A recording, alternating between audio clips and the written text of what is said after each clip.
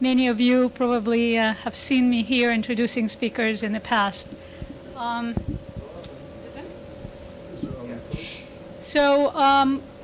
Today we're a little delayed, and Wynn will be back in about 10-15 minutes. So we're going to start with our first speaker, Dr. Richard Siegel, who is the director of the clinical program at the NIMS. And in between the two speakers, Wynn will do his introduction. Oh, he's just here. So here we are. You can do your introduction right now. Pass the baton. Thank you very much. Can you change the slide? Sure. Okay. Dr. Siegel's been kind enough to bring a patient, so we're just a little bit delayed. At any rate,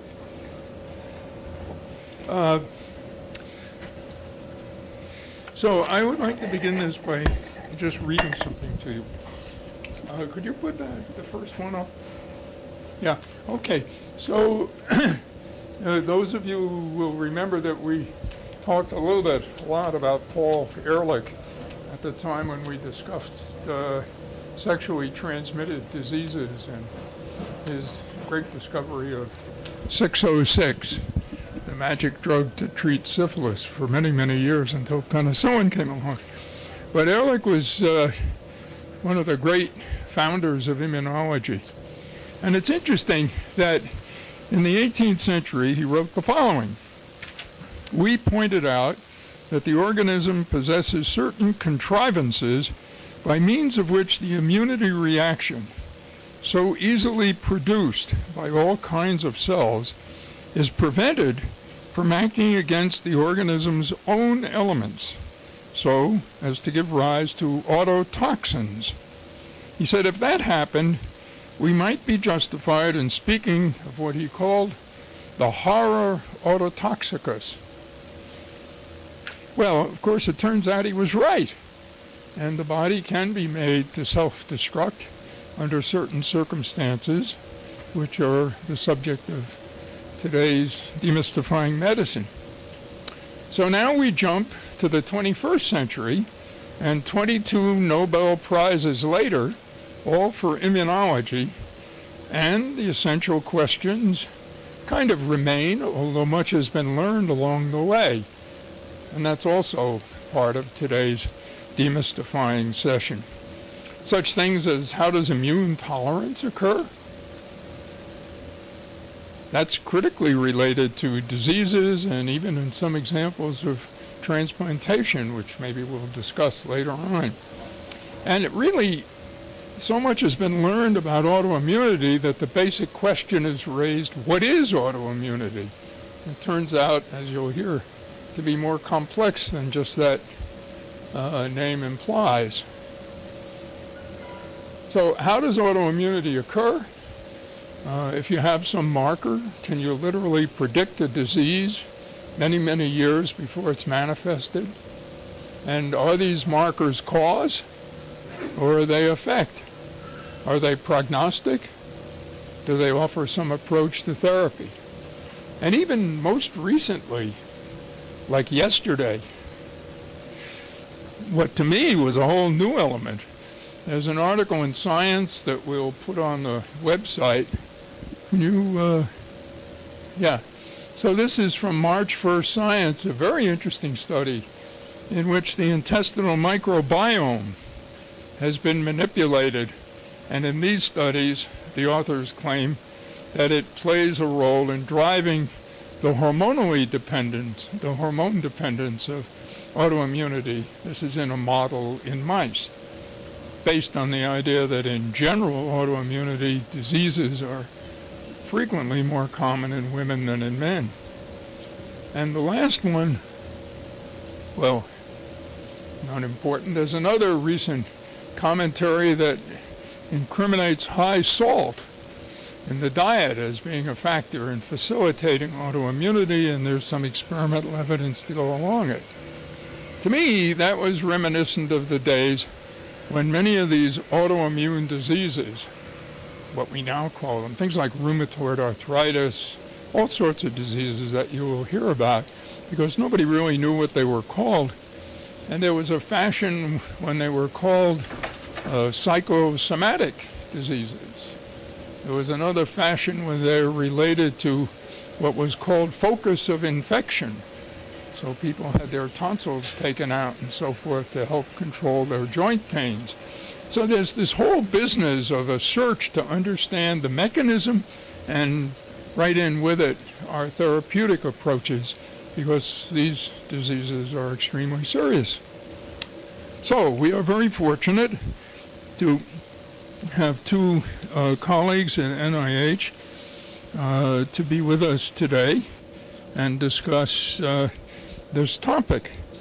And I'll briefly introduce them both to you. So the first speaker is going to be Richard Siegel, who took his MD PhD degree at the University of Pennsylvania, trained in medicine and rheumatology, came here, spent some time with Michael Lenardo, whom you may remember spoke earlier in this course, and is an outstanding immunologist. He's the director of the NIH MD PhD program, and his official, well, I don't have it. He's the clinical director of NIAMS, and his research has involved autoimmunity, the role of specific populations of immunocytes in the process, and so forth. And our second speaker will be Abner Notkins, who graduated from Yale and got his MD at New York University, did clinical training at Hopkins, came to NIH, and he's fundamentally a Renaissance man who has worked in many areas, but most specifically in virus infections and diabetes and the relationship between them. And in recent years has become really one of the leaders in thinking and doing research in this field of autoimmunity, and he coined the concept of developing a battery of autoantigens that could be widely used, an autoantigenome, another omics, to survey populations at risk. And so we're very fortunate that both of these distinguished colleagues are here and are going to present this topic of autoimmunity. And Richard, I understand that you, one of your patients is good. Maybe you would. Okay.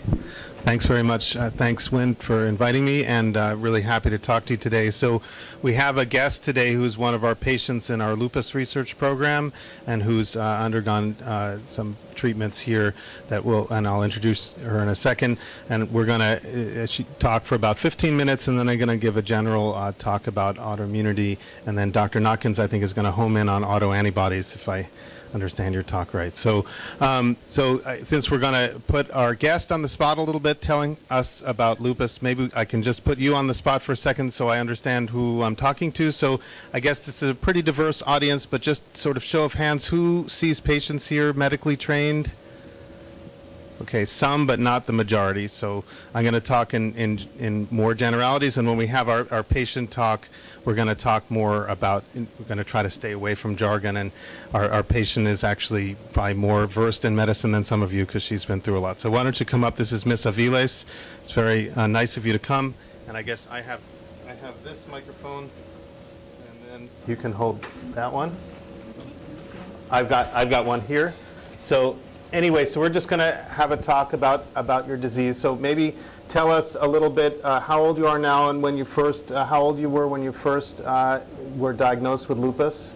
I'm 37 years old right now, and I was 20 when I was diagnosed in 1996. Okay, and so maybe just tell us a little bit about what was happening to you that you thought that you went to the doctor, and what you were diagnosed. I had a rash in my legs. They were red, and they used to get hot, and they hurt a lot. Okay. And how long did that go on before you saw a physician? Like 2 months. Okay. And were you feeling well or not well with that? Was it just a rash and otherwise you're feeling well? Or I was very tired. Okay, so a lot of fatigue. And before 20, before that age, you'd think normal energy, normal childhood, didn't? A lot of energy. Right, okay. She brought me some pictures, actually. Really, it looked like your whole body changed a lot with that. And then, so the rash was going on for about 2 months, and then any other things happening along with the rash that you noticed? That was the only thing. Okay, and then at the time when you went to the doctor for that, did they diagnose you with lupus right away, or did it take a long time to sort of They diagnosed me right away because my mom had lupus, and she was diagnosed in 1978, and she passed in 1991.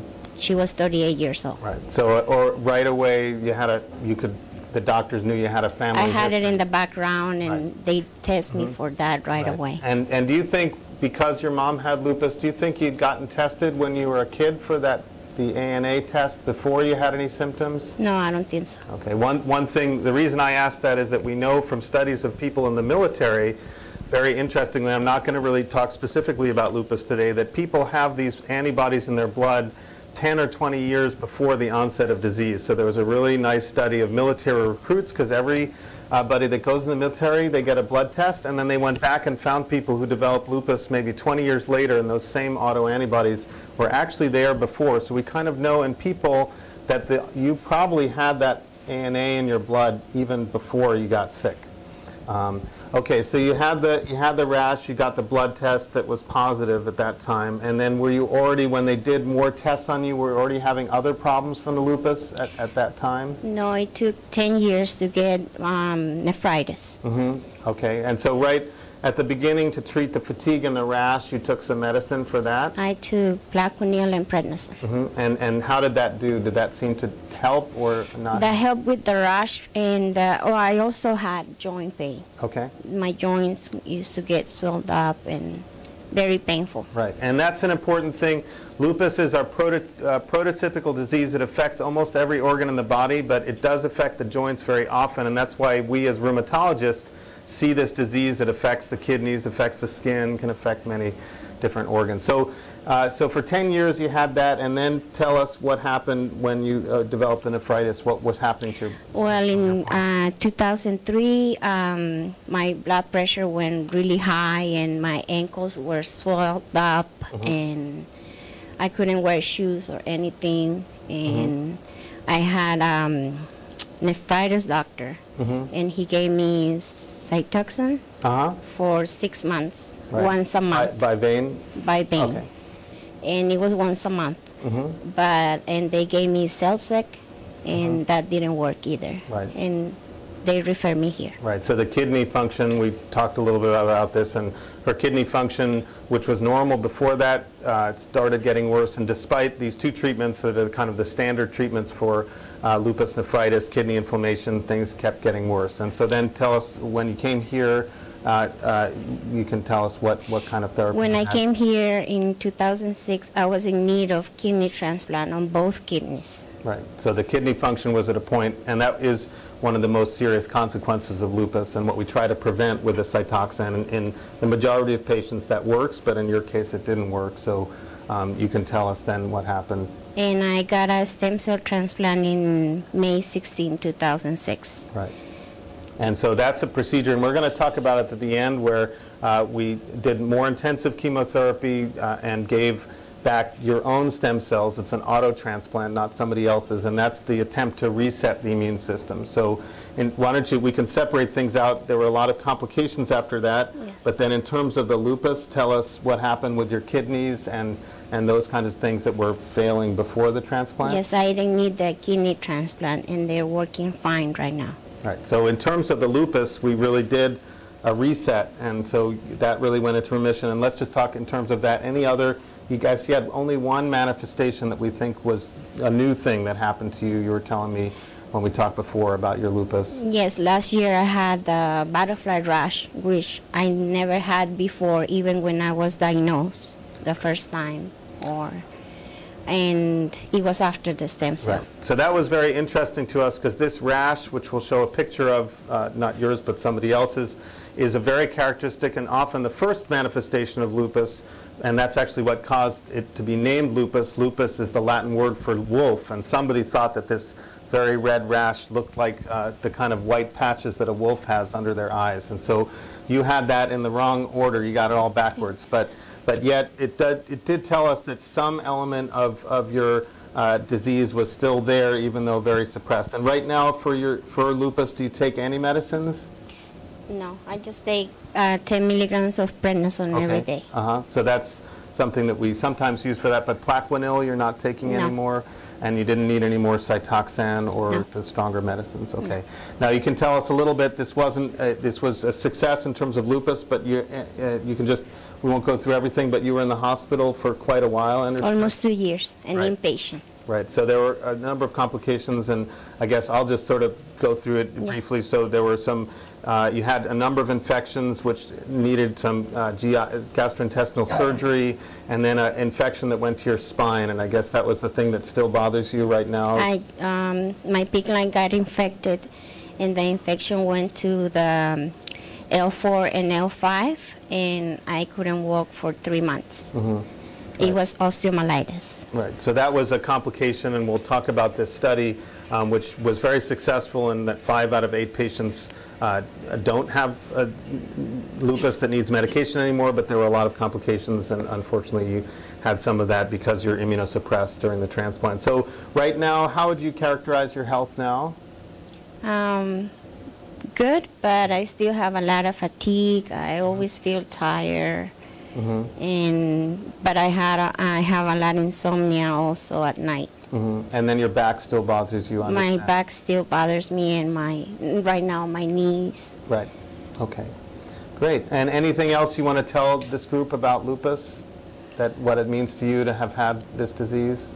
It's very hard, and sometimes you can look fine, but this is a quiet disease. And people sometimes tell me, like, you don't look sick or you look fine. But I only know how I go through with a lot of joint pain. And sometimes I can't get up with my back pain and stuff like that. Right. So I think it is a disease that really, even though we have treatments that can dramatically alter the course, it really stays with people for their whole life. And unfortunately, your mother succumb to that disease, and so it looks like your family has a genetic predisposition. We'll talk about that too. Okay. So, any questions from the audience? Okay. Well, thank you so much for sharing with us. So.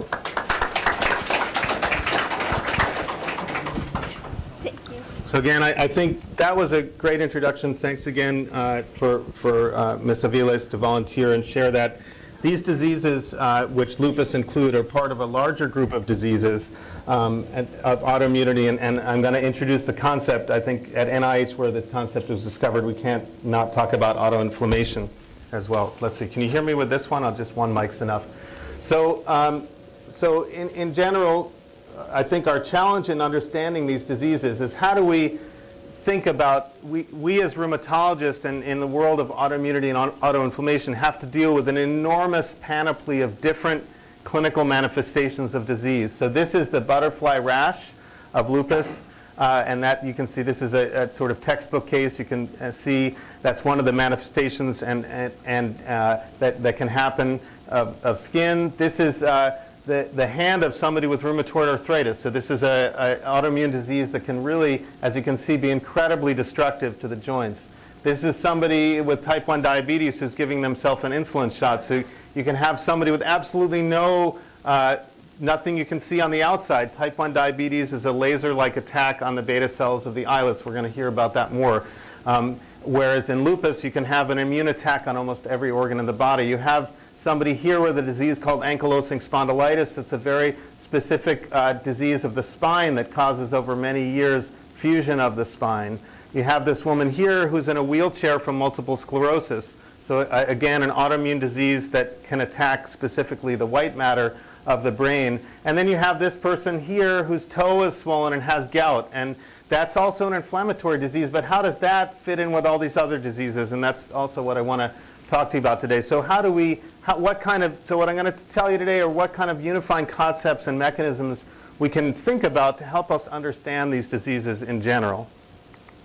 And I like to think that autoimmunity, one of the reasons I went into this, and a lot of people interested in research go into autoimmune disease research, is really we don't understand, despite whatever I'm going to tell you today, we don't understand a lot of the basic mechanisms of autoimmunity. We're still at a very primitive phase, I would say, compared to cancer. We understand cancer in a very deep way. We understand that this is a disease of misbehavior of genes, of somatic mutations of genes, specific genes. We understand infectious disease. These are caused by specific pathogens. In autoimmunity, we have concepts, but we don't always have molecular mechanisms that can take us all the way. And it's really the interplay of a lot of different things. So it really is one of the final frontiers in medicine. So those of you out there that are interested in big medical unsolved problems, I think you have a lot of there's a lot of work to be done in this field, and that's one of the reasons we're having this lecture. So I think one of the first things is, what do we need to understand about autoimmune diseases? One of the things, as we learn from our patient, these are lifelong diseases. They tend to persist over many years. Although, as I think you've experienced, these diseases are not like this. They do have fluctuations, which we call flares. Almost all of our autoimmune diseases have that. Lupus and rheumatoid arthritis certainly do. Some diseases are so much only flares that we call them periodic fever syndromes, meaning in between the patients are absolutely fine. Some diseases are exquisitely targeted to one tissue type, like type 1 diabetes, where there others are systemic. Some diseases have autoantibodies that are associated with them, but some are clearly not, and some we know have nothing to do with T and B cells, but they're still diseases where the body is attacking itself just through inflammation, and those are autoinflammatory diseases. Interestingly, when we started to do genetics, and I'm not going to go into the individual genes, but we found that some genes have associations with multiple autoimmune diseases. So that's the beginning of putting together some logical framework. If the same gene is a risk factor for lupus, rheumatoid arthritis, and multiple sclerosis, it probably is a general autoimmunity controlling gene. We actually know some of those now. What about infection? Infectious triggers are suspected, and we'll talk about mechanistically how that can happen, but most people don't develop autoimmunity after an infection or injury. So clearly there has to be something else. So it's really the coming together of all these different mechanisms. So, and a big question that I struggle with and I think is important to think about as a conceptual question is, are autoimmune responses just misdirected normal responses? So is this the immune system doing what it should, except the target is wrong? Are they targeting a self component versus a foreign component? Or is there something fundamentally different, a dysregulation of the whole immune system? So those are some of the things I'll talk about. Now, I know a lot of you aren't immunologists, and immunologists make up a lot of terms to try to keep people out of the field. It's sort of a little thing we do to try to keep it specialized so we can have all the fun. But I think hopefully you've heard this idea before, but it's very important when you're thinking about autoimmunity, we do have to understand the normal immune system. And the normal immune system, I think, can be thought of as divided up into two different parts. You have your innate immune cell, and what we mean by innate is that these cells are programmed to have certain functions. They don't see specific antigens. They can attach to specific antigen molecules like antibodies, but they're not themselves specific, except the fact that we now know that how they recognize pathogens are they have genetically encoded pattern recognition receptors. So these are hardwired. They have receptors for bacterial components, for viral components. We now know that some of the reasons you might even make an anti-DNA antibody is that some of these cells have receptors for DNA on their surfaces or inside. And that's why these cells are important. These cells help activate the adaptive immune system, which has our B and T cells whose receptors somatically rearrange, and I don't have time to go into all the details, but it allows these types of cells to be exquisitely specific. They can make billions of different receptor types.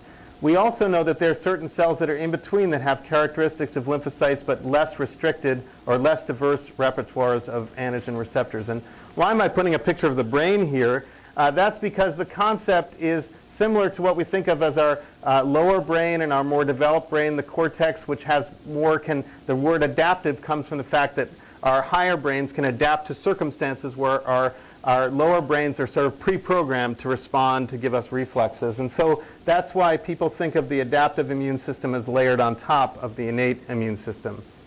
The other big property, which I think is maybe a cause of relapses in our diseases, is the adaptive immune system has memory.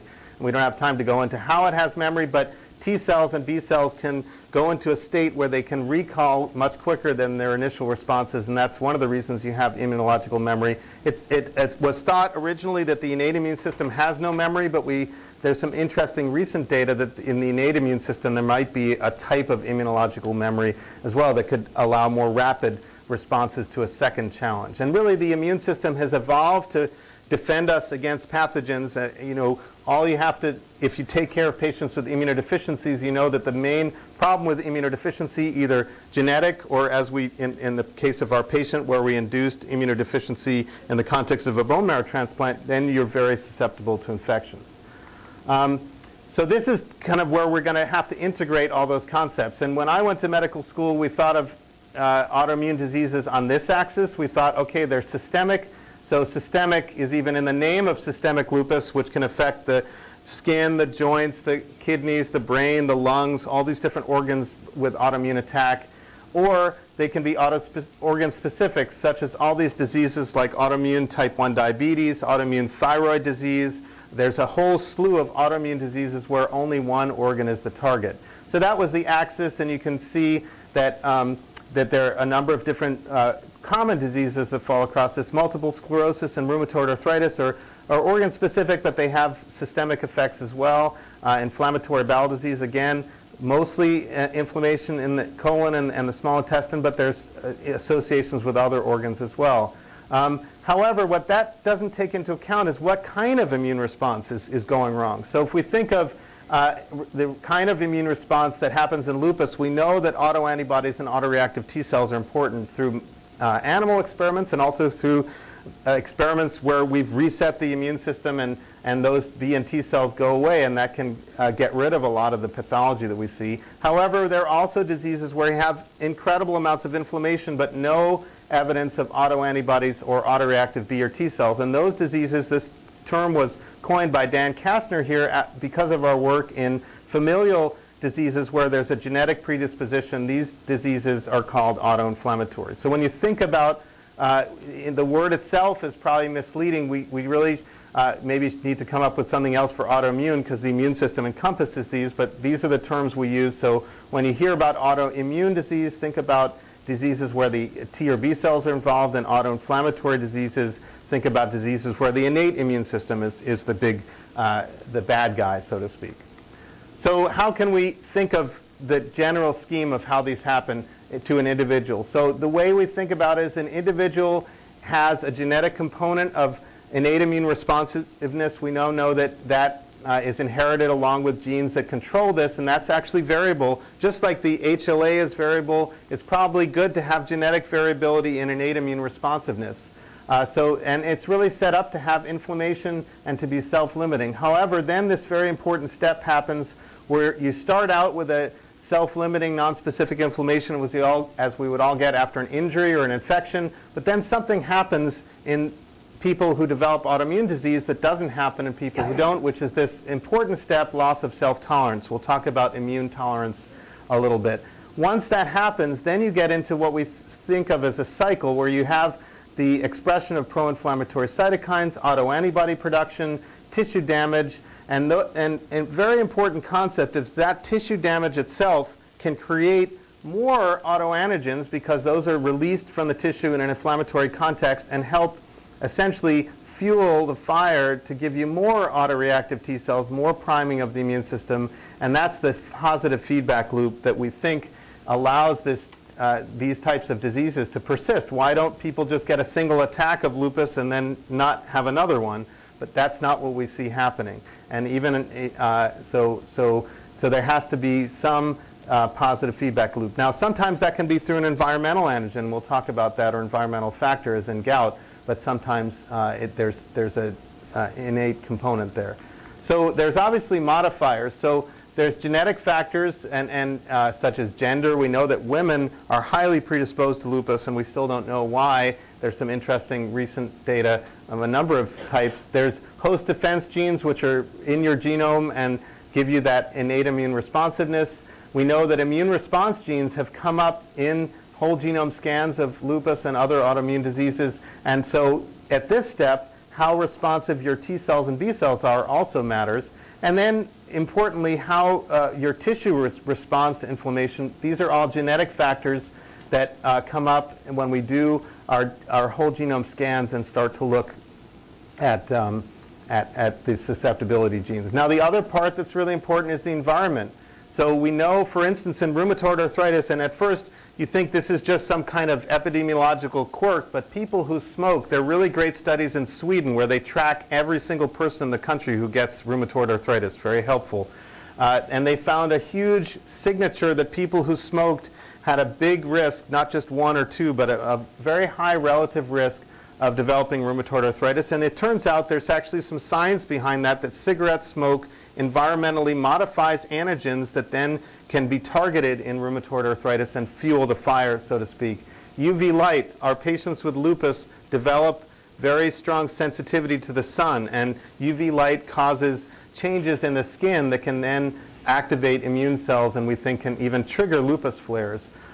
Infectious agents, we'll talk about how they can work. And we now know there's data that the flora in our gut can also be they're an environmental factor as well. And there's some amazing data from mice that I will talk about a little bit later. And then farther down the chain of autoimmunity, you have these other important regulatory effects. So can we ever counter this? It turns out their cells and the process of immune tolerance tries to rein this in control. And there's part of immune tolerance that happens during development, but there's part of immune tolerance that tries to rein this in. And that comes under the general heading of immunoregulation. So they're regulatory T cells that try to rein in T cells that make pro-inflammatory cytokines. There's mechanisms for clonally deleting T cells, which would be a great therapy if we could figure out how to harness that. And then there are ways of turning off T cells and other immune cells. So that falls under that heading. So you can see we have a lot of potential tools to try to harness here to modify this final common pathway that leads to autoimmunity. So I'm just going to give some examples, and I won't talk a lot about autoantibodies because Dr. Notkins is going to talk about that a lot, but I think it's important to think of mechanisms. So some diseases we know for sure, we talk about autoantibodies that are antibodies against self-components, and certain diseases have the characteristic that the autoantibody is the disease-causing agent. So for instance, in myasthenia gravis, a disease where patients get weakness because they have antibodies against the acetylcholine receptor, that it's an important neurotransmitter receptor, we have data, incontrovertible data, that those antibodies, when you transfer them to a mouse, can make a mouse sick. And that's the kind of, if you think of Koch's postulates for autoimmunity, transferring the disease with an antibody is an important test to determine if that antibody is pathogenic, and you'll hear more about that in the second hour. So that's one kind of when you think of, if you just know the immune system, you know there are T cells and B cells, there can be autoantibody-mediated, B cell-mediated autoimmunity, and T cell-mediated autoimmunity. So this is an experiment to prove that an autoimmune disease is truly autoantibody-mediated. If you do this experiment with rheumatoid factor, that's an antibody, IgM against IgG that develops in a rheumatoid arthritis patient, that antibody doesn't do anything. We've known for 50 years that you can do that same transfer experiment. That antibody is a great biomarker, but it's not pathogenic. It may play a role once you have the disease in making it worse, but it can't do this. So that's an important concept. Is the antibody actually pathogenic? On the other side, how do we prove that a T cell-mediated disease is pathogenic? That's a little more challenging because we can't take human T cells and transfer them to a mouse because of histocompatibility, but we can show in an experimental system, for instance, that we can produce a disease that looks like multiple sclerosis, and at least we can take T cells from that sick mouse, transfer them into a healthy mouse, and get a sick mouse. So that's kind of the way that the best we can do for a T cell mediated disease to show that the disease is actually caused by T cells. Now we have therapies that are directed against T cells we'll talk about at the end, and that's our human experiment that we can do that can show that. We know that humans can transfer. Occasionally, children of patients with lupus develop autoimmune disease. We know that's from transfer of antibodies from mother to child, and that kind of thing can happen. Also, T cells are thought to do that in certain diseases as well. But in the end, for autoimmune disease, we have to remember that T cells and B cells work together, and that's because B cells, in addition to making antibodies, they're very important antigen-presenting cells for T cells. And that happens in a lot of different autoimmune diseases. And that is why there's a new therapy that was developed based on a cancer therapy where we deplete the B cells in the body. And that's extremely effective even in diseases like vasculitis where we don't think that the autoantibody is the only pathogenic factor. And that's because getting rid of B cells can also eliminate their ability to present antigen and activate T cells, because T cells get activated by recognizing antigen on the surface of other cells. So you can see for different diseases, there's certain diseases where we know that antibodies are the main problem. So in the B cell arena, we know in myasthenia gravis, the antibody causes disease, but there the T cells are providing very important factors that we call T cell help for the antibody. So there's the antibody that's causing disease, but that doesn't happen in other diseases. In diabetes, the antibodies are important biomarkers, but again, they're not the agent that causes disease. So in autoimmune diseases, there's a variable contribution of T cells and B cells to the actual disease. What about tissue damage? How can tissue damage actually make things worse? And this is because what happens is, if you already have, so in all of us that don't have autoimmunity, you have tissue damage, tissue antigens are released. That's a dangerous time because those antigens are presented in the context of inflammation, which can help prime the immune system. But imagine if you have an autoantibody already in your blood. When you release these antigens, such as DNA in the case of lupus, those antigens are now not just regular antigens anymore. They have antibodies that are bound to them, and that can help fuel the fire because that antigen that your body's already making an antibody to becomes more immunogenic, and that can again cause a positive feedback loop where you can perpetuate disease, and in certain cases injury can perpetuate a disease or tissue damage. So that's one of the ways that you can perpetuate disease, and you can actually broaden the target, and that's a phenomenon in immunology we call epitope spreading, where you start making antibodies against one thing and then you make antibodies against a broader array of antigens that are related to the original one, and we think that's partly due to this mechanism. Now, to really understand autoimmunity, we have to understand the mechanisms that prevent it, and that's why there have been a few Nobel Prizes and major discoveries to understand immunological tolerance. And I'm just going to give you an overview of what that phenomenon is. So this is the phenomenon that really prevents us. It probably didn't evolve to have us not have autoimmunity or to have us regulate transplant rejection, but this is an outcome of the fact that we have molecules in our body, the histocompatibility complex, that present peptides to T cells and other molecules to other subsets of lymphocytes.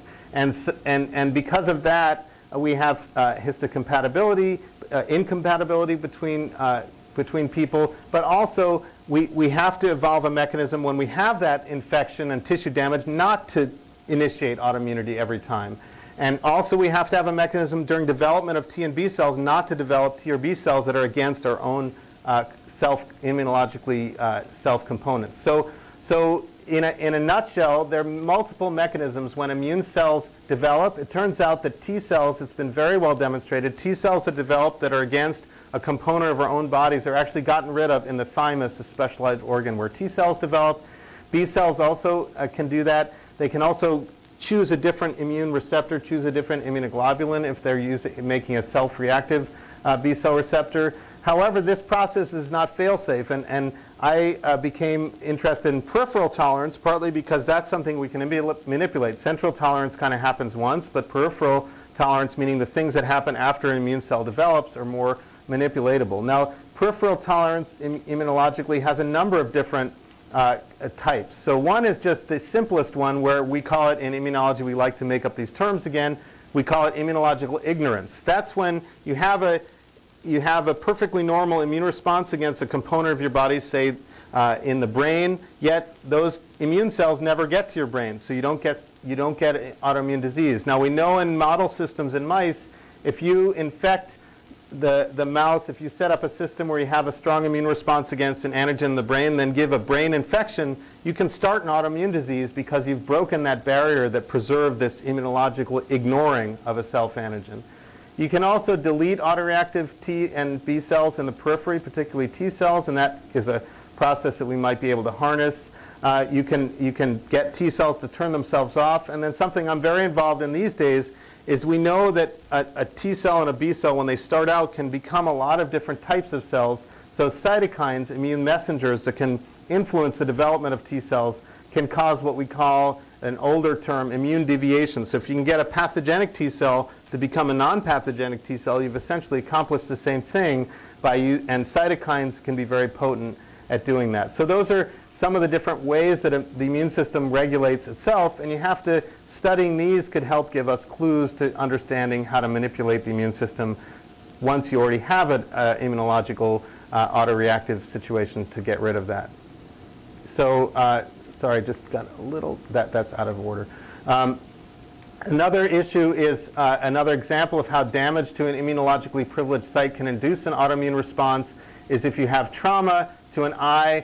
This is a classic example of what's called sympathetic ophthalmia. Trauma to an eye can cause an immune response, which can end up giving inflammation and destruction of even the eye that didn't have trauma. So that's a very dramatic example of that tissue damage phenomenon. Now, that doesn't happen in everybody, but the eye is a classic immunoprivileged site at which there's a lot of immune ignorance. So when you have injury, that can break this barrier and cause reactions. But importantly, not only the injured eye, but even the other eye can be involved in inflammation. So here's a type of scenario where if you know that T cells can become all these different types of T cells, including regulatory T cells that negatively regulate the immune system, you can imagine that if you can manipulate that in such a way to program T cells to become regulatory T cells rather than T cells that make more destructive cytokines, that's another way of affecting immune tolerance.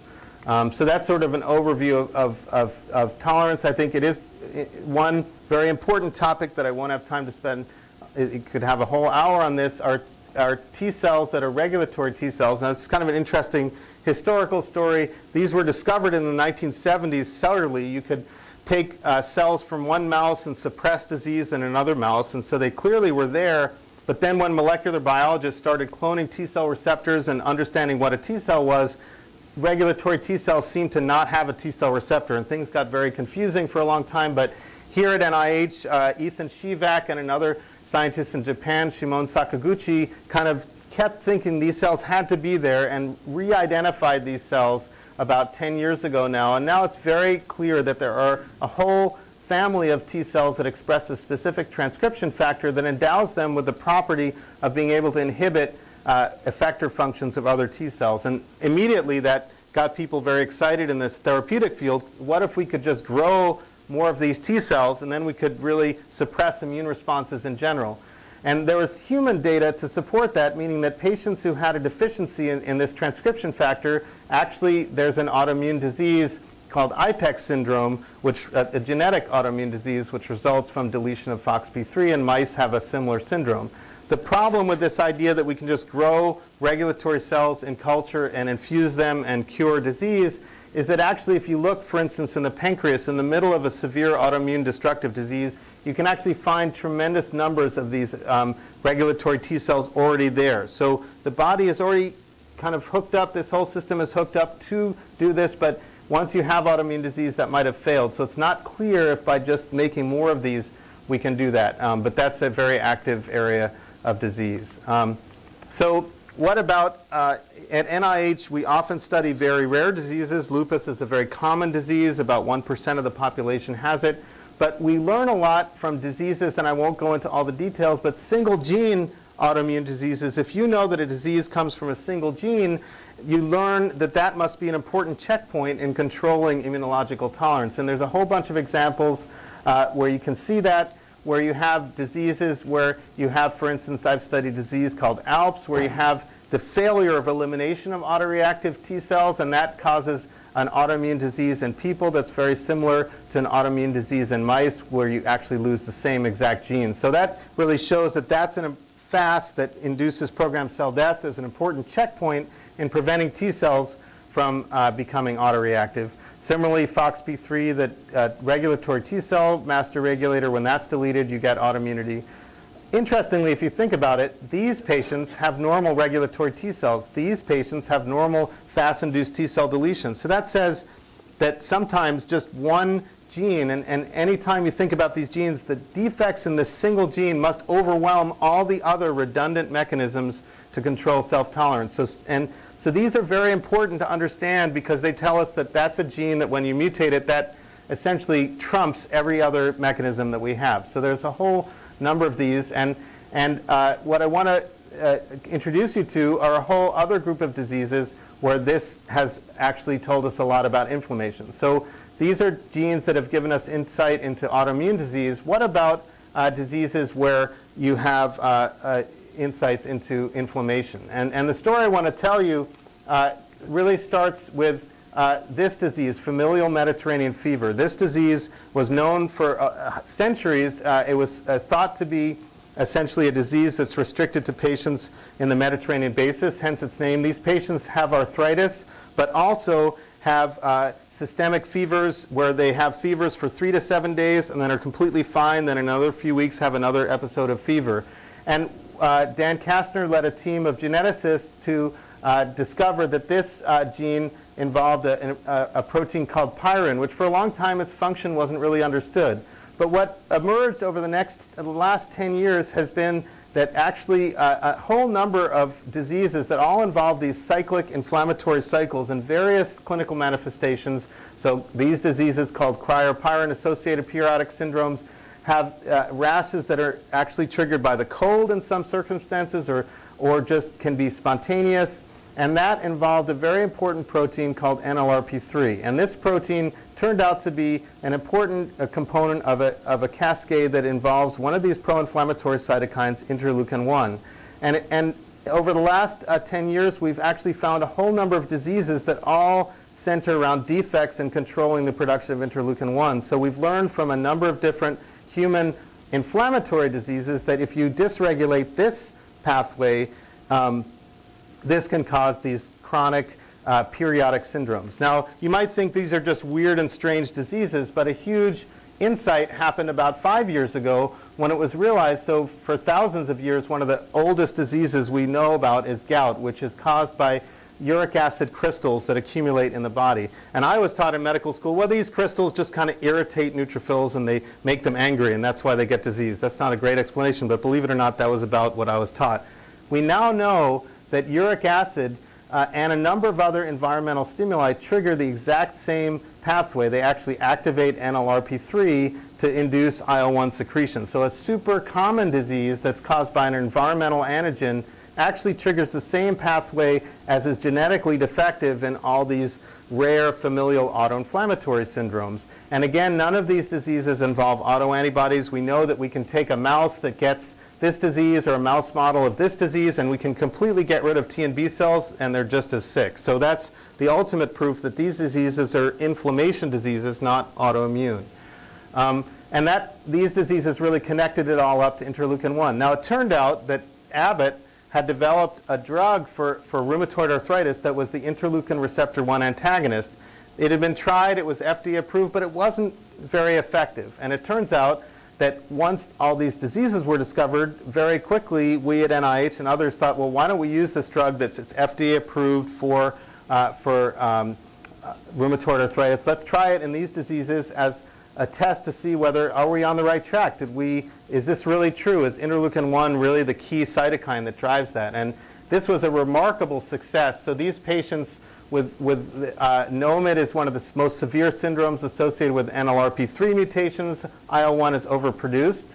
So we used the interleukin-1 receptor antagonist, and it turns out that almost every single clinical manifestation, this was done here at NIH by Raphael Golbach-Mansky with Dan Kastner, almost every single manifestation of inflammation that these patients were having, and they really would have these on a daily basis, went away. This is a very fast-acting drug, so these syndromes, the inflammation in the eye, skin, and actually brain and inner ear, these patients go deaf from inflammation in the inner ear, and these were all stabilized very rapidly by interleukin-1 blockade. So we know that when you find the right target, and especially in a genetic disease, you can really very significantly affect the course of the disease. And this has now been used for over 5 years and with lasting success.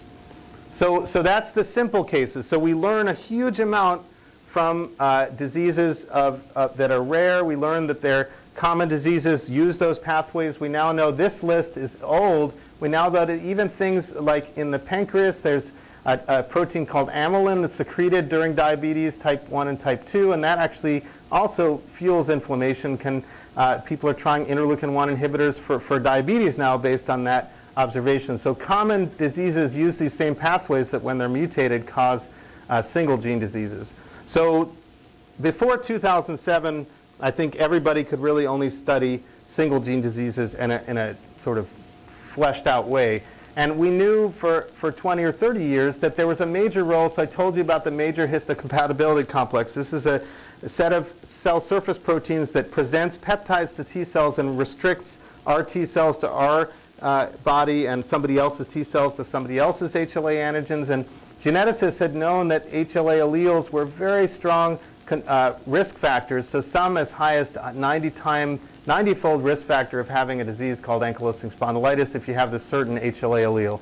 We now know that that might be more than just due to its function to present antigens to T cells, but other diseases have a relative risk that are relatively high. So we know that this gene is very strong, but is that the only genetic risk factor for all these diseases that you can see listed here, or how can we actually look at the entire genome and look at that? And I don't know how much has been talked about genome-wide association studies, but this field has really been completely revolutionized since this paper came out in 2007, so now about 6 years ago, where the first large study of looking at the entire genome of individuals, these were 14,000 people, and the diseases they looked at were hypertension, rheumatoid arthritis, type 1 diabetes, and found a number of loci.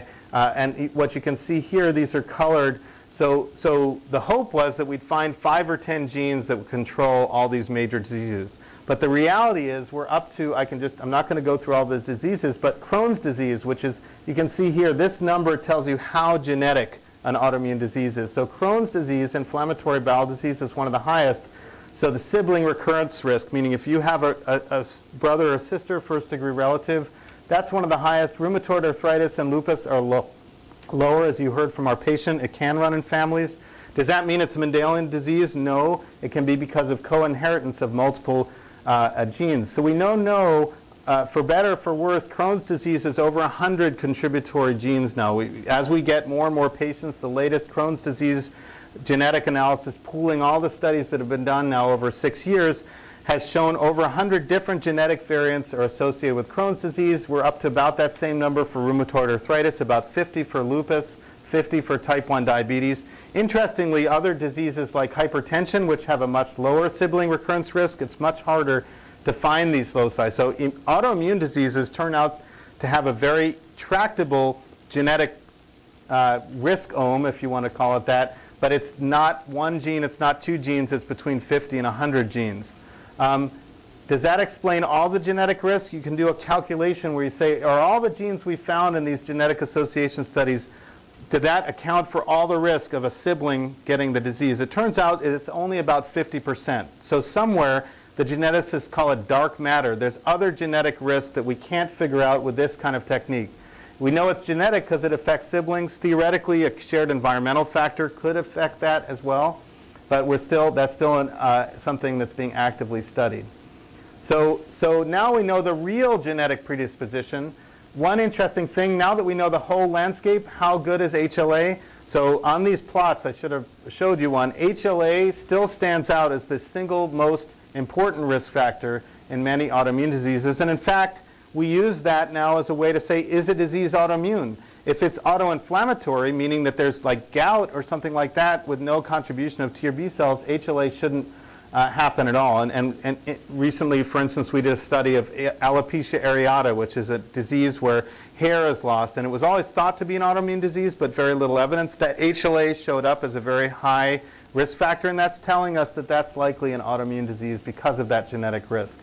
Some polymorphisms, there's a protein tyrosine phosphatase, and that can predispose to multiple diseases. That comes up, that's one of these shared autoimmune loci, and there are a number of genes that have that property, and those are objects of very intense study in the autoimmunity community now to try to understand how they do that. They're not, these risk factors are less than 10, so they're just small risk factors, but they're still important.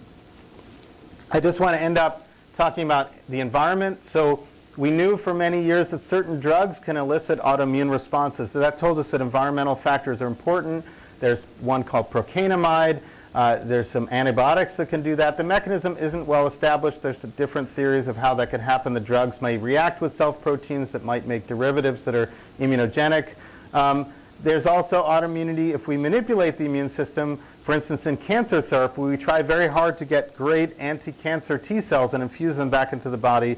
Steve Rosenberg does that here. He's had tremendous success with curing melanoma patients who had no other available therapies. But then, interestingly, a number of patients developed a disease called vitiligo, which is unpigmented patches on their body. You may have, some other lectures might have shown that. That shows that we've been successful in creating a therapy that can target melanocytes that make pigment, but that's now a side effect. Some of our anti-cytokine therapies can also, through dysregulating immune system, do that. Now, the thing that's really exciting and new that Wynn referred to is that it had really never been thought about what about the environmental contribution of our own bacteria. And this is a really interesting new thing that we know, in the paper that you talked about was, again, an animal study.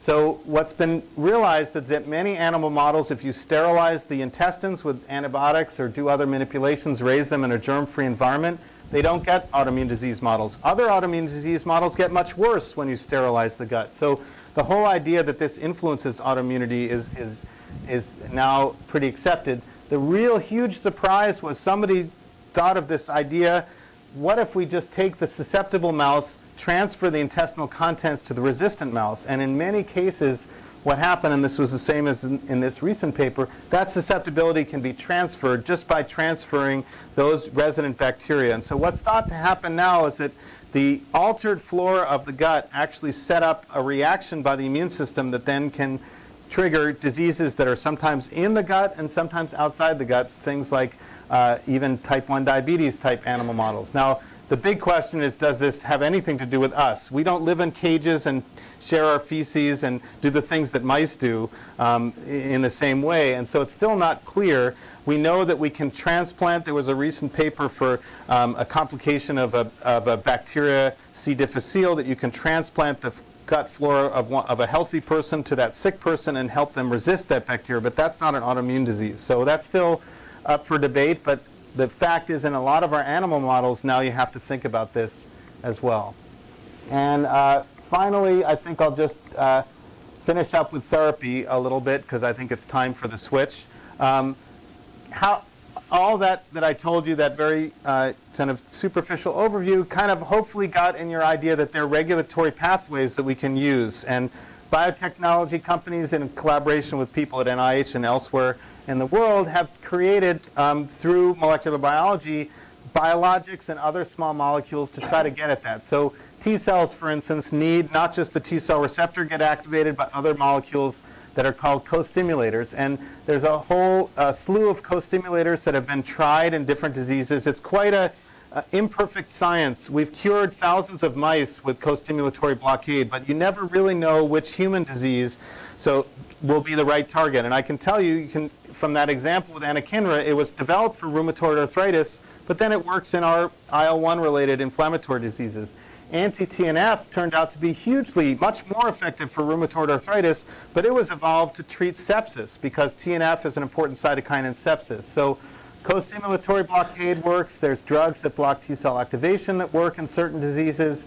The idea of harnessing regulatory T cells is very exciting, but that hasn't really so far panned out, partly because of this problem that regulatory T cells are already there at the site of inflammation. A very interesting therapy, again, developed to treat lymphomas that are B-cell lymphomas. So biotech companies developed drugs to deplete B cells that carry that antigen that are malignant B cells.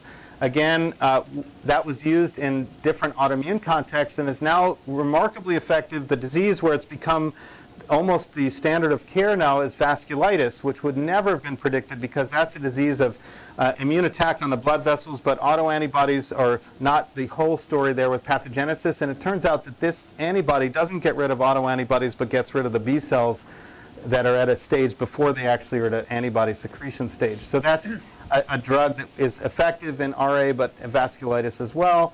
It's been tried in lupus. and that's this B-cell depletion therapy.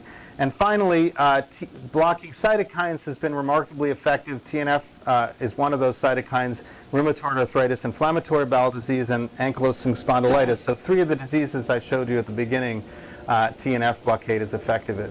What about the ultimate therapy? So what our guest underwent. If nothing works, I think when you're at risk of losing an organ, it's worth thinking about. We do bone marrow transplants again for malignant diseases. What about resetting the immune system? So the therapy that our patient underwent was a therapy that involved B-cell depletion, T-cell depletion, and the Cytoxan drug that we use, but at higher doses than we use to treat nephritis.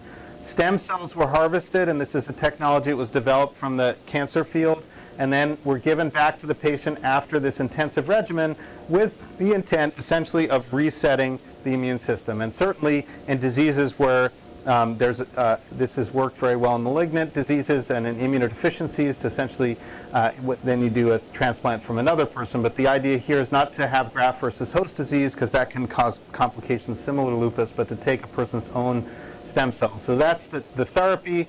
And I was going to show the outcomes, but basically 5 out of the 8 patients treated with this therapy responded very well. Like Ms. Aviles, are no longer on anti-lupus medications or high doses of them. However, 4 out of those 8 patients had very severe complications, such that you went through, and 2 ultimately passed away of those complications. So I think I want to end with the idea that we need to do better. We have therapies, experimental therapies that can work in very difficult cases, but we clearly want to modify. So this protocol's we're not doing this protocol anymore, but we're trying to figure out ways to do stem cell therapy without as much immunosuppression. And there are a number of centers around the country that are doing those kind of studies right now. So anyway, I wanted to leave you with that. I hope that was got you. You're basically just whetting your appetite is the idea here in terms of the world of autoimmune and inflammatory diseases. So, thanks. Thank you very much, Richard, for introducing us to the brave new world. I want to bring to your attention that all of the PowerPoints and references and some notes that I've written are all on our website, not only for this session, but for all sessions of the course for the past 11 years. So all you have to do is Google Demystifying Medicine, and you can see a lot of this, which is, you can't assimilate just by looking at in fast version, but you'll have a chance to think it over. So now I think we'll hold questions till after Abner's talk, okay? Yes. Okay.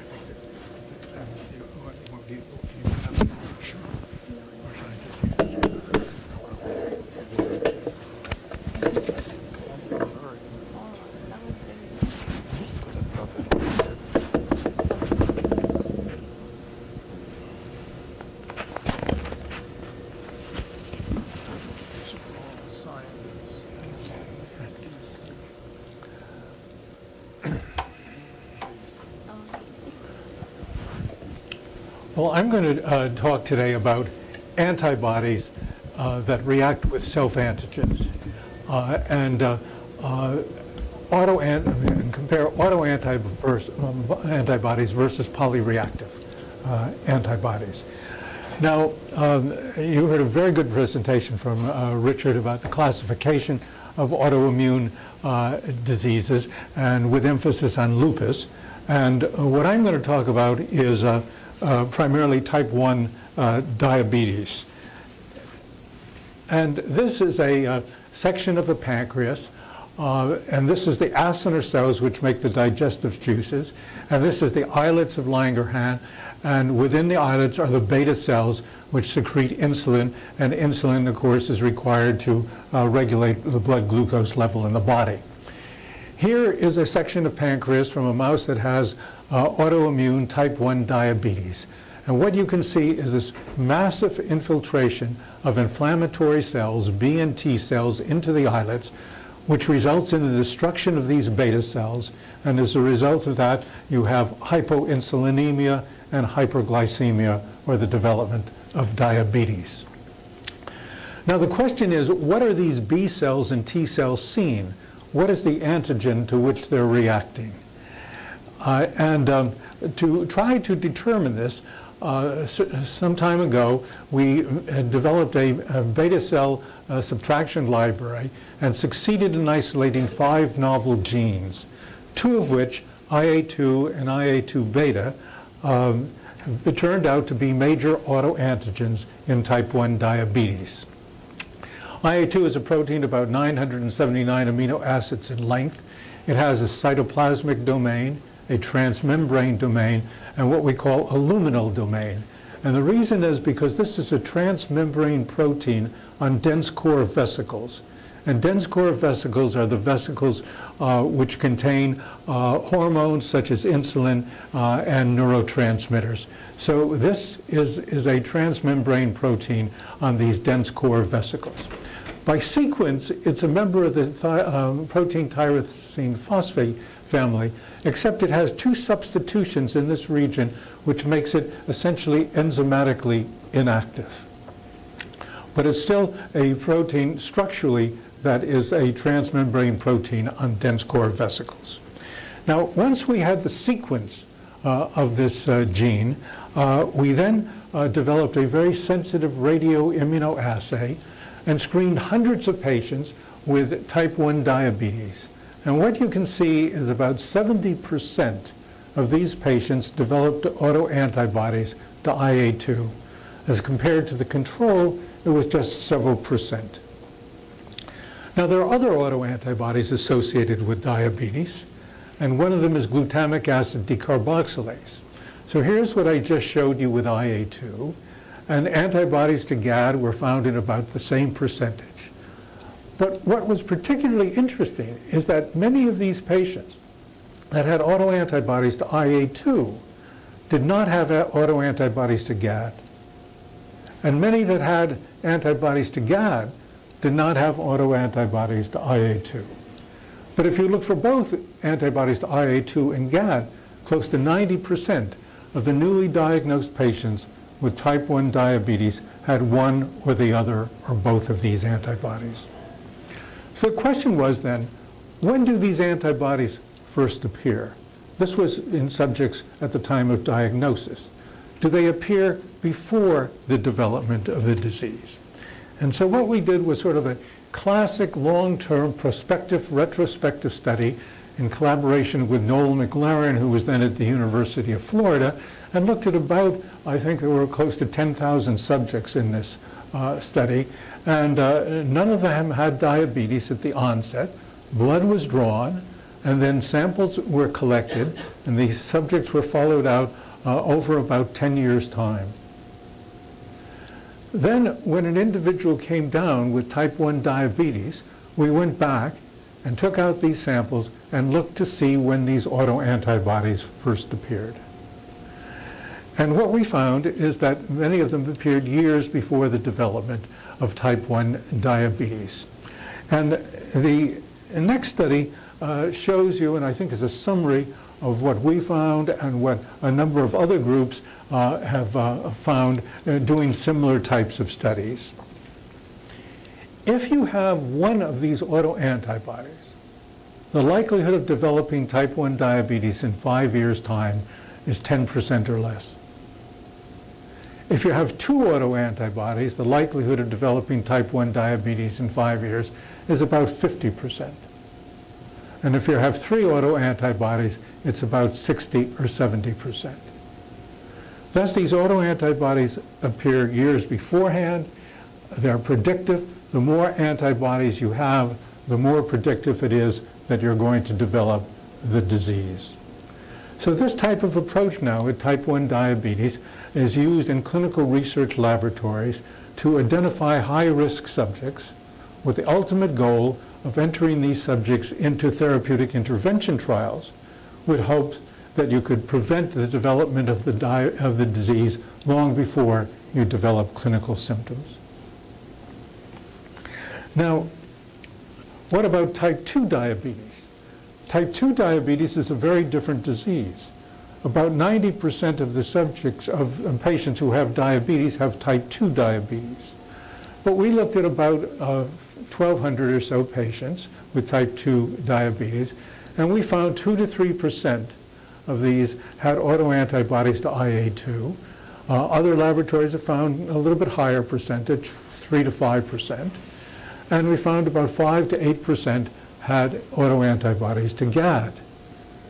Well, what does this mean? Because type 2 diabetes is not an autoimmune disease.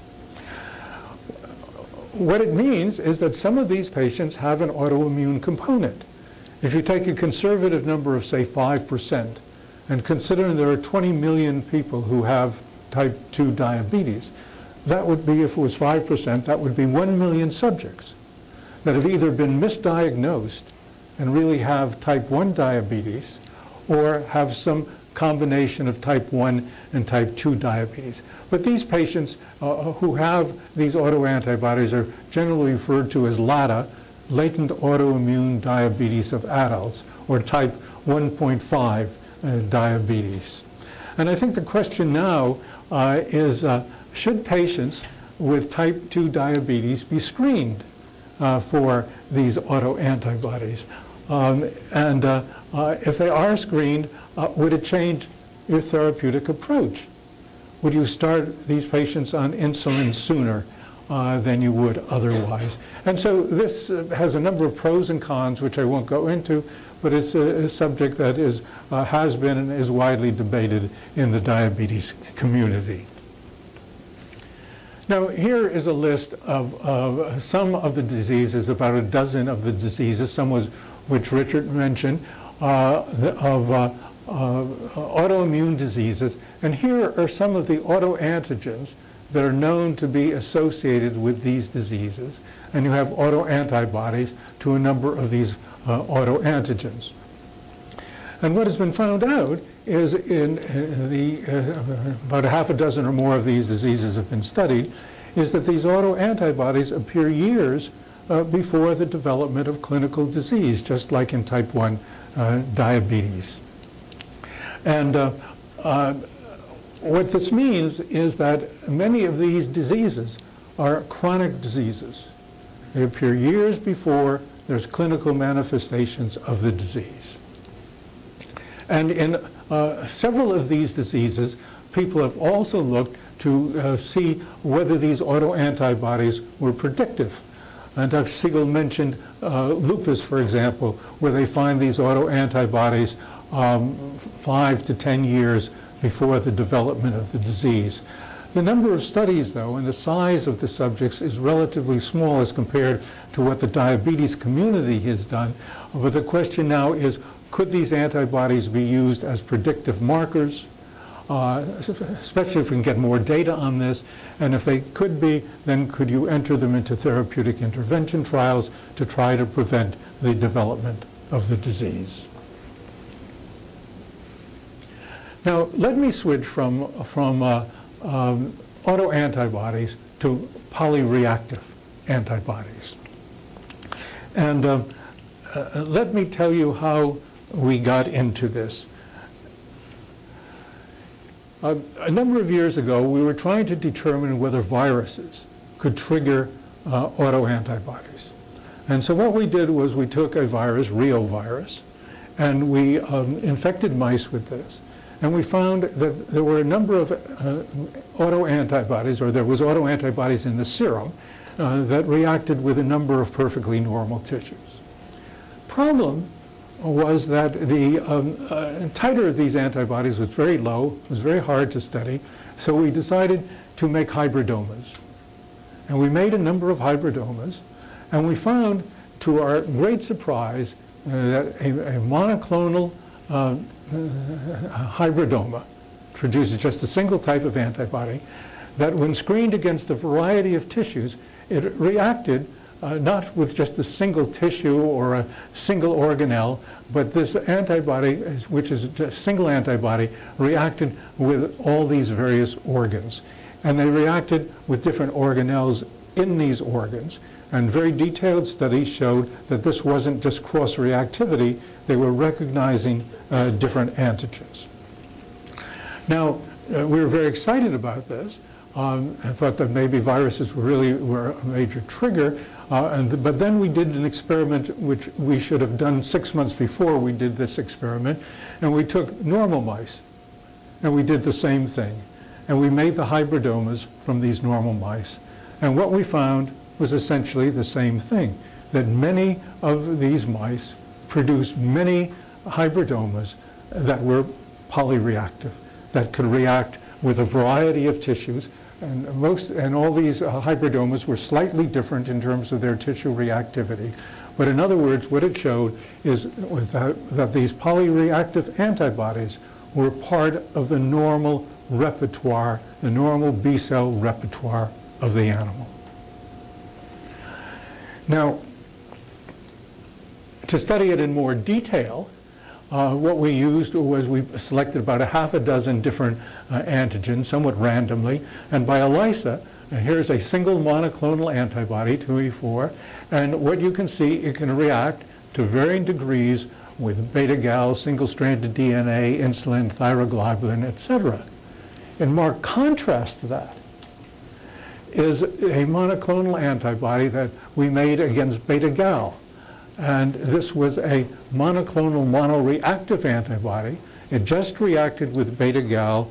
It did not react with any of these other antigens. So this is the fundamental difference between a polyreactive antibody and what I call a monoreactive antibody. Polyreactive antibodies being able to react with many different antigens, the monoclonal monoreactive with just a single antigen. Now, once we found this, we studied in some detail the properties of these polyreactive antibodies. And what we found is that these polyreactive antibodies could react with a variety of structurally unrelated antigens, proteins, bacteria, DNA, phospholipids, while the monoreactive with just a single cognate antigen. The affinities were low, with dissociation constants of 10 to the minus 4 to 10 to the minus 7. While it was high with the monoreactive antibodies. Many of these genes were germline or near germline, while these were hypermutated. And many were IgM, but also IgA and IgG, while there was representation of all three types with the monoreactive. And when we injected these polyreactive antibodies into animals, the half-life was much shorter than with the monoreactive, presumably because they were reacting with a variety of different organs and tissues. So how do polyreactive antibodies really work? The classic immunochemical idea has been the lock and key hypothesis. And that is that you have an antibody that has a very specific type of structure, and you have an antigen that also has a very specific structure, and the two interact like a lock and key to give a very, very specific reaction. Well, what we think now is, and there's evidence for this, is that the antibody binding pockets are far more flexible than we've thought in the past. And I sort of think of these polyreactive antibodies in more like a passkey. And here is the antigen binding pocket for an antibody, the antibody binding pocket. And here are 4 different antigens. And what you can see is, based upon our idea of the conformational hypothesis, that this antigen can recognize these residues, while this one recognizes these residues, this one these residues, etc. And it could explain then why a polyreactive antibody can bind so many different antigens, but with a much lower affinity than a lock and key hypothesis of a monoreactive type of antibody. Now, not only does the antibody, the purified antibody, bind these antigens, but the B cell that makes these antibodies can also bind a variety of antigens. And this shows you, this is a marker just for B cells. And you can see here that beta-gal and beta-gal and insulin both bound to this. Here's the merger. So these were 2 different antigens binding simultaneously to a single B lymphocyte. Here's thyroglobulin and beta-gal binding simultaneously to a single B lymphocyte, thyroglobulin and insulin. And here is a case where we have 3 different antigens binding to the same B lymphocyte at the same time. Now, I've talked just about polyreactive antibodies, but we're beginning to think that monoreactive antibodies, the classic type of antibodies, may also have a certain degree of polyreactivity, or at least oligoreactivity. So in collaboration with Dr. Stephen Johnson at Arizona State, he has these chips which have 10,000 peptides on them. They're 17 amino acids long, each of these, and it's a random type of chip. And we took one of our polyreactive antibodies, this is sort of the cutoff point, and this is the signal intensity. And you can see this polyreactive antibody bound to a whole variety of these peptides. That wasn't a surprise to us, but what was more surprising here was a monoreactive antibody that we thought reacted specifically with a particular bacteria. And what you can see, it also could bind to a lower degree, but it could bind also to a number of different peptides. And so what this really shows is that if you screen against enough antigens, 10,000 antigens, that classic antibodies, so-called monoreactive antibodies, can have a sort of polyreactive type of properties. Now, let me talk a little bit about the protective value of polyreactive antibodies. But first, let me say a few words about natural antibodies. Natural antibodies have been known for over 100 years. And they've been an enigma because they're present in newborns, they're present in germ-free animals, and they can react with a number of antigens to which the host has never been exposed. And so how do you explain this? Previously, we showed that in humans, about,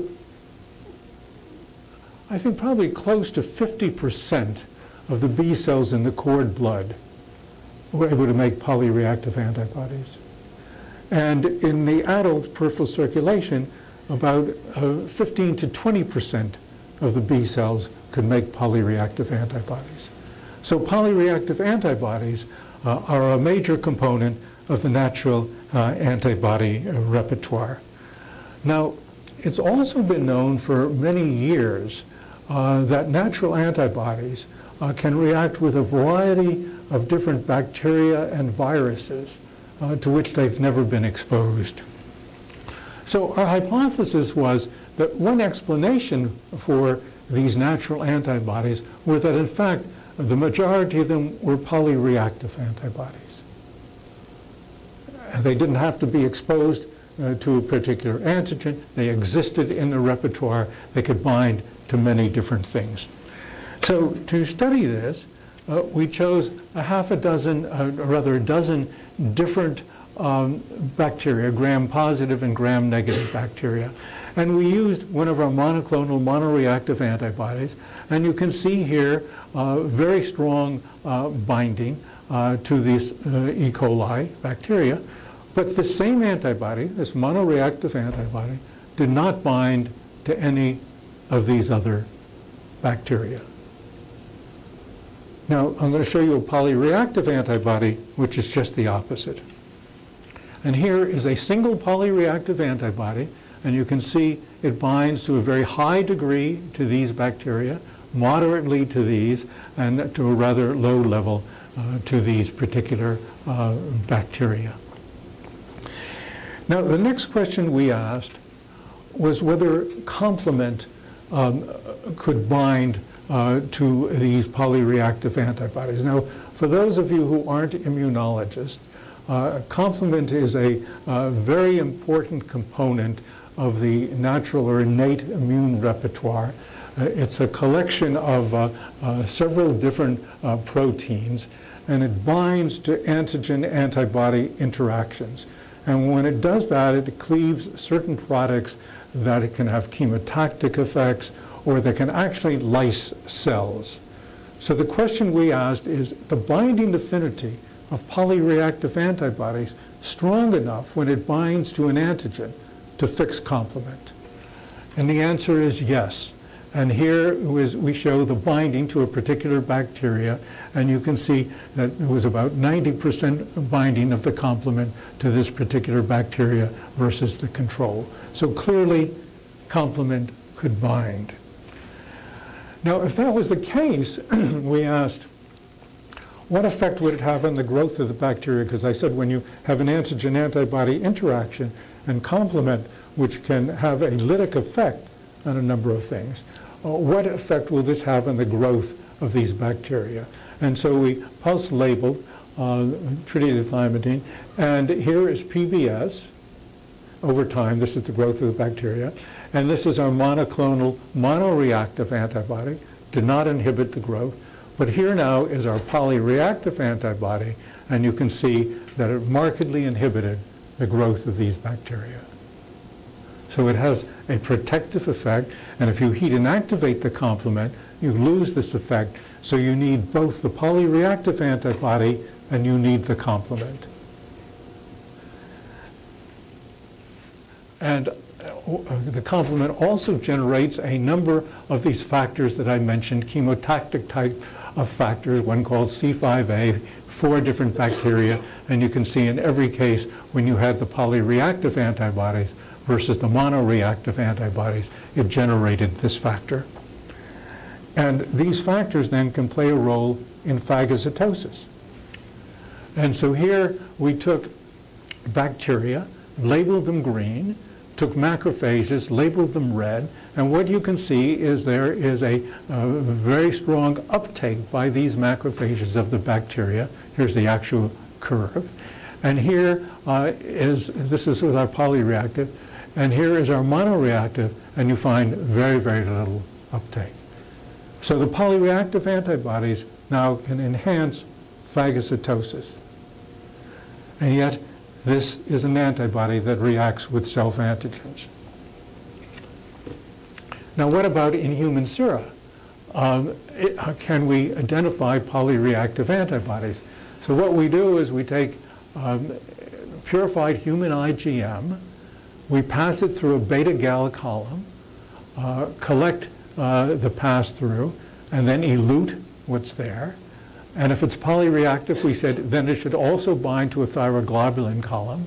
Did the same thing, collected the eluate, collected the pass-through, took the eluate, passed it now through a third column, a single-stranded DNA column, collected the pass-through in the eluate. And what we thought was if it passed through all these 3 columns, it must be a polyreactive antibody. And so we took the pass-through and concentrated it to the same extent as the polyreactive IgM, and then asked, will it bind to bacteria? And what you see is that the polyreactive enriched bound very well, while the polyreactive depleted serum, human serum, did not.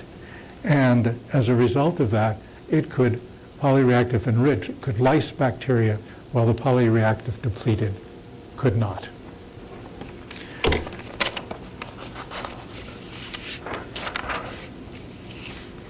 Now, to summarize what I've said so far, that the polyreactive antibodies bind to a variety of bacteria, they fix complement, they inhibit bacterial growth, they lyse bacteria through the classic complement pathway, and they enhance phagocytosis of bacteria by macrophages. And I didn't go into this, but they can neutralize endotoxin. And the conclusion from this is that polyreactive antibodies are a major component of the natural antibody repertoire and provide an explanation, at least in part, for the broad antibacterial activity of normal serum. Now, believe it or not, I'm going to get back to autoantibodies in a few minutes, but I just want to show you one more set of slides. And that is, we've recently found that another protective effect of these polyreactive antibodies, and that is the ability of them to bind to and clear or phagocytize apoptotic cells.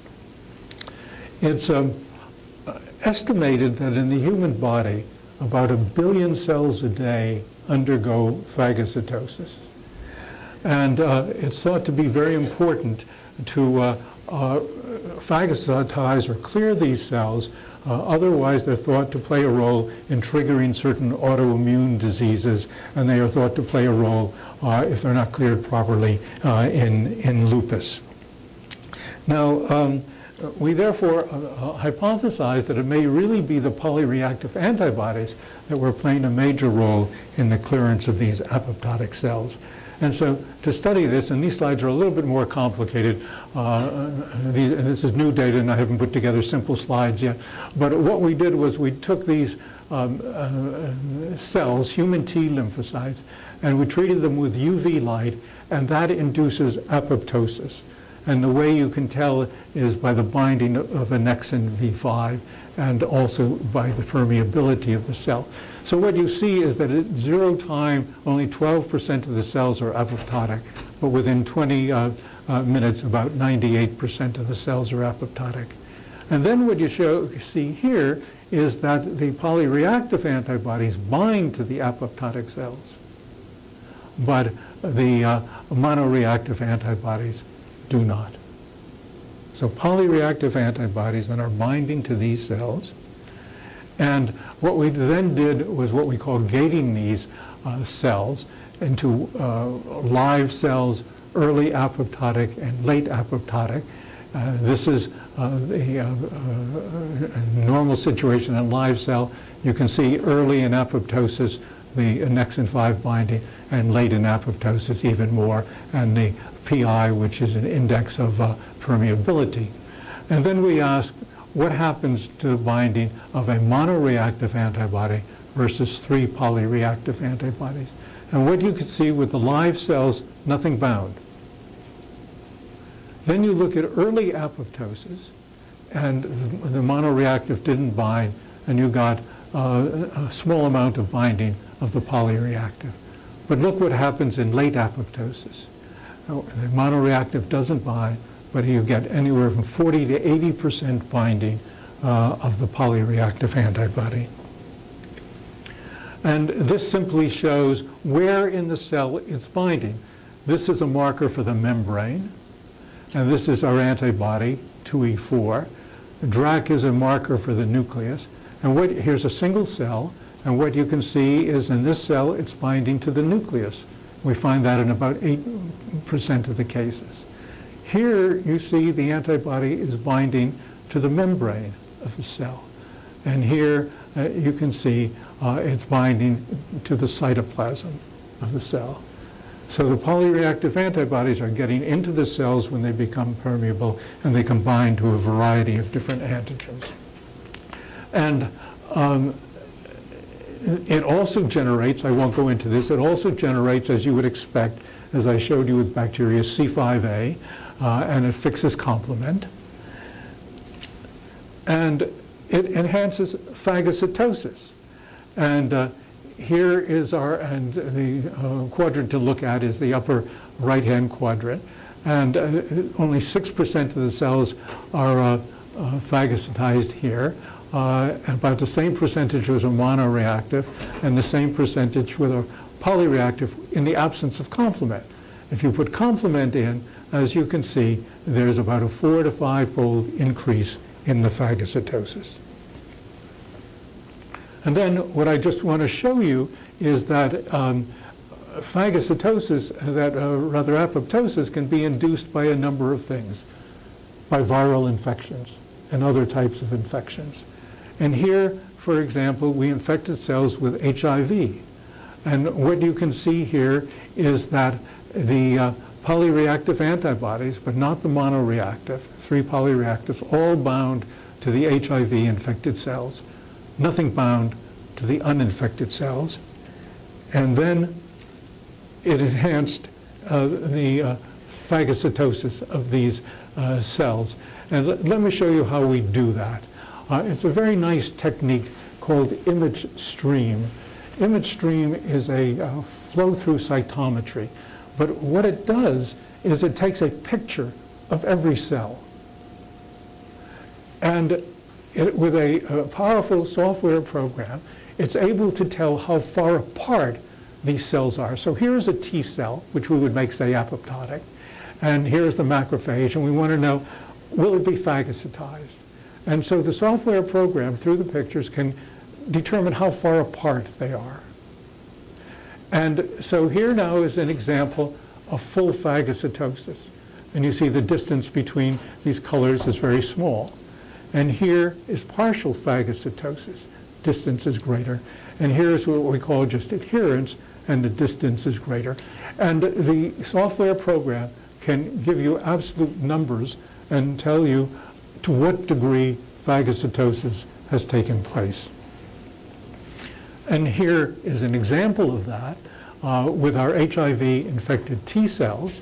And this, again, is a single cell. And what you see is the macrophages are in red, the T cells are in green, and what you can see, you have full phagocytosis. We found this in about 41% of the cells that were phagocytized. And here, in about 35%, you have partial phagocytosis. And here you have what we call adherence.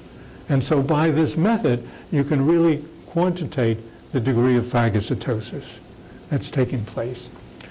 So to summarize now what I've said, the polyreactive antibodies are a major component of the natural antibody repertoire. The broad antibacterial activity of the natural antibody repertoire is largely due to polyreactive antibodies. Polyreactive antibodies bind to apoptotic cells and accelerate their phagocytosis by macrophages and complement. And polyreactive antibodies have protective properties against foreign invaders and against the host's own damaged cells. Now, why did I go into so much detail about polyreactive antibodies? Because now I want to compare polyreactive antibodies, which bind to self-antigens, with autoantibodies. So what is the difference between an autoantibody and a polyreactive antibody? They both bind to self-antigens. Is there any real difference? Because most autoantibodies are sort of defined by virtue of the fact that they bind with self-antigens. But what we're saying here is that there are millions of antibodies in the body that can bind to self-antigens. So what is the real difference? I think of it by analogy sort of like the color red. And red has a number of different shades, and it has a number of different flavors, and so it is with antibodies that react with self-antigens. So autoantibodies are associated with disease. Polyreactive antibodies are not associated with disease, even though they bind to self-antigens. The autoantibodies have a high affinity, while the polyreactive antibodies have low affinity. Autoantibodies are generally somatically mutated, while the polyreactive are germline or near germline in configuration. The polyreactive autoantibodies are primarily IgG, polyreactive mainly IgM, but also IgG. And the autoantibodies are part of the adaptive immune system, which Dr. Siegel talked about. And the reason we say that is because we think it's antigen-driven because they have so many somatic mutations. So we think that these real autoantibodies are antigen-driven, while the polyreactive antibodies are part of the natural antibody repertoire or the innate repertoire. And finally, the autoantibodies may be pathogenic or non-pathogenic. In fact, probably the majority of the autoantibodies or antibodies associated with disease do not have a known pathogenic role. They're there, but we don't know what they do, in contrast to what Dr. Siegel mentioned, the antibody, for example, in myasthenia gravis, which is clearly a pathogenic antibody. So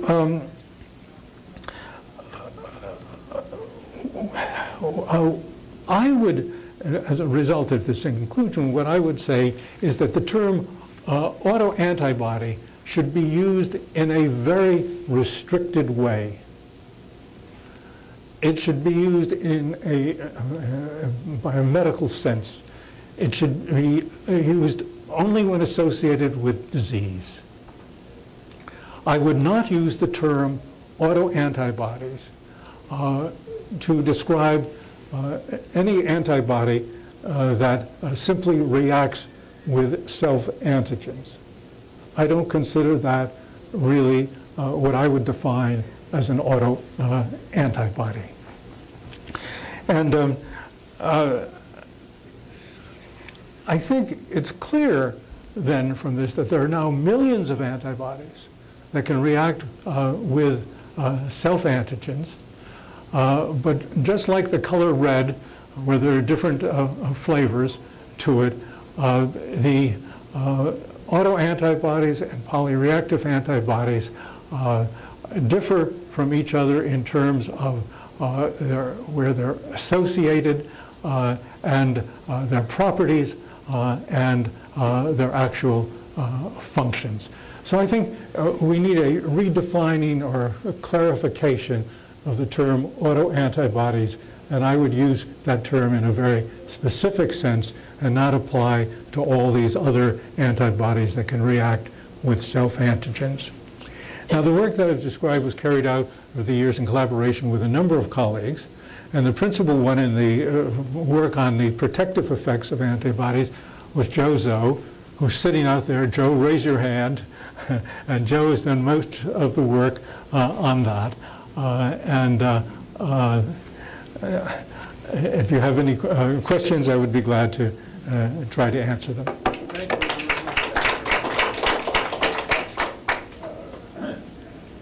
Well, we've had a huge amount of interesting and challenging information.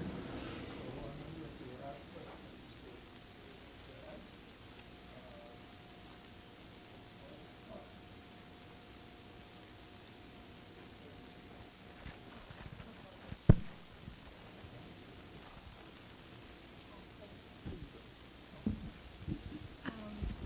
questions. Thank you very much for such a nice talk. I have several questions. So these autoantibodies, they are not polar reactive. To summarize, they are not polar reactive antibodies. Polar reactive, yeah. So you just showed us the polar reactive antibodies. So the autoantibodies, they can't be polar reactive. Is that right? And the word you're using. There's she's asking if there's a fundamental difference between autoantibodies and polyreactive antibodies. Yes. If antibodies can move between those. Yeah, could the autoantibodies be polar reactive antibodies? Oh, yes. Yeah. There's a great debate about where these autoantibodies originate, whether some of them can originate from these polyreactive antibodies or not, and there's no clear answer to this right now. There are some papers that suggest maybe some of these polyreactive antibodies can originate from these polyreactive antibodies, but there are other papers that suggest that isn't absolutely necessary. You can explain it in other ways. Well, but you didn't check that by yourself. You can't really say that. No, I mean, you have to, those are very difficult type of experiments to be able to do to see where these antibodies came from. Because you see, most of these autoantibodies are somatically mutated. In other words, their genes are different than the polyreactive antibodies. So you would have to be able to show that the polyreactive antibodies became mutated into an autoantibody, and you would have to show what the gene sequence was on these things. So that's not easy to do. All right. Yeah. Sure. Well, about this phagocytosis, a very interesting issue. Did you check those who were adherent to phagocytosis, like the 17%? Why they escape this phagocytosis? Do you know the mechanism now? The mechanism is, as I say, is that the host has to clear these apoptotic cells, and we think that this is one of the normal mechanisms by which it does it. In the past, people described it in terms of just natural antibodies aid in the clearance of these cells. But what we're saying is it's not just natural antibodies, it's the polyreactive antibodies in the so-called natural antibody repertoire that are one of the main factors. Okay, thank you. So while we're getting another question, so Abner, do people who have autoantibody real disease, do they express polyreactive antibodies? Sure. I mean, polyreactive antibodies are, again, part of the normal repertoire. They express them. One of the things that we're looking at now is to see if there is a higher increase or not of polyreactive antibodies in people who have various autoimmune diseases, and we're just beginning to look at that. Let's see, this is a complex question. Let me break it down into two simple questions. Are the terms environmental factors and epigenetics used simultaneously? I think you could, an environmental factor might induce an epigenetic alteration. Yeah, the first speaker mentioned environmental factors such as viruses and medication. Right. But how broad are environmental factors with respect to how they work on genes, how they affect gene behavior? Well, I mean, in terms of diseases, as you heard him say, that there have been there's an enormous amount of speculation what may trigger the autoantibodies, like in the viruses and like the bacteria, and molecular mimicry and a variety of other techniques. You're asking more specifically then, does that environmental trigger, whatever that is, affect the epigenetic aspect of the gene? And I don't think that's known in connection with autoimmune diseases at this point, because we're not certain what the triggers are. The answer to your question is the epigenetic is not the environmental factor, it's the consequence of it. Okay, I still don't get the difference between environmental and epigenetic. Whether let's say a gene or a protein is sulfated, which would make it more active in some process, is an epigenetic event. But whether the sunshine causes that sulfation reaction to occur is environmental. Okay.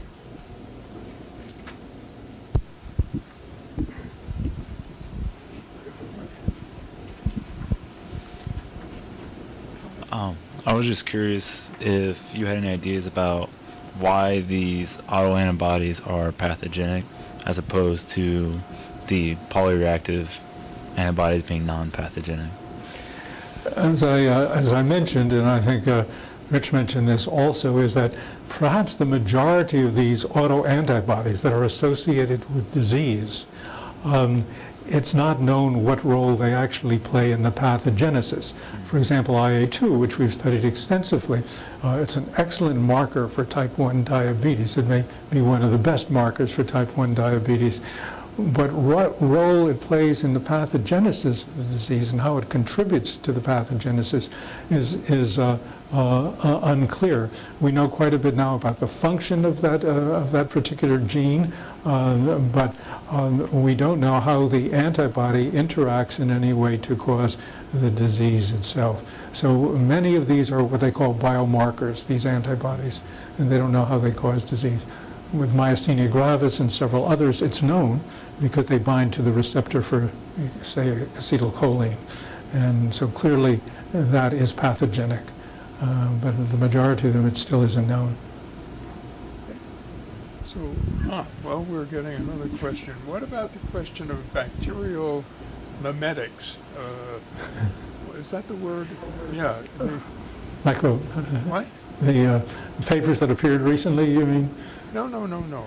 The concept that autoantibodies bear relationship to bacterial proteins on their surfaces and expression.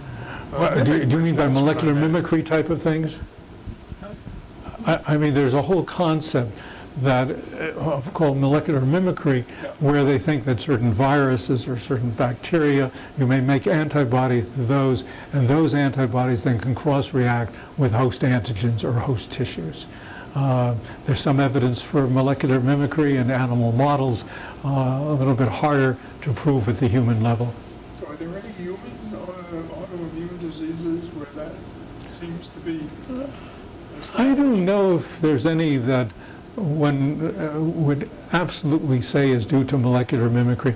They're able to show that the antibodies to some of these viruses can cross-react with normal human tissue. But again, whether it's involved in the pathogenesis is not clear. Hi, this is a very basic question, but for example, when you talked about the rheumatoid factor earlier, it is an IgM antibody. It is associated with disease, but not pathogenic for the disease. So, do I still call it an It's, fits half your criteria, but not all of them. By my definition, which I'm not sure most of the immunologists would agree with, because most of them think that anything that reacts with self should be called an autoantibody. I do not think that's the case anymore based upon all the evidence we have with these polyreactive antibodies. But it's an IgM antibody, and we don't know what role it plays in the pathogenesis of the disease. I mean, the point is, I think Rich said clearly that there's no definite evidence in terms of its pathogenic role. People have looked for this for the longest time. It is perhaps a useful marker as a predictor, although not a particularly good one, because a lot of patients have rheumatoid factor, but don't have rheumatoid arthritis. So these polyreactive antibodies, when they enhance phagocytosis, I'm not an immunologist, so this is maybe a naive question, and you get digestion of, let's say, pathogen bacterium, does that, do those digested bacterial products, are they now presented to the adaptive immune response, or adaptive immune response, or do they bypass that and just get digested completely? I'm not sure I can give you a direct answer to that question. I mean, but clearly what you need is both the adaptive immune response and the innate immune response. The innate immune response, or the polyreactive antibodies alone, don't seem to be capable of eliminating a disease. You need the adaptive immune response that would be much more specific to a particular bacteria or virus. But what I think is clear is that these polyreactive antibodies can help and contribute to the process. Okay, thank you. All right, well, thank you very much, Abner. That was wonderful. That was a great insight. Thank you all. So I remind you about the website, and everything is there. All the